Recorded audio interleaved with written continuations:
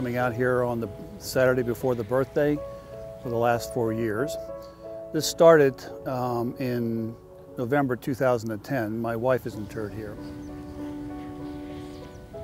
The birthday is very special to our family, so Linda always made them a big day, so I figured bring her a flag. And I went back to the PX and got a handful of 5 or 6 more flags and put them out here. The next year we put the word out and had maybe 12 people, including General Al Gray and Major General Dave Beiswanger. What we did was brought out a group of folks who love Marines, and in order to demonstrate that, put at their gravesites of family, friends, comrades, and Marines that we never knew yet made the ultimate sacrifice and are buried here today.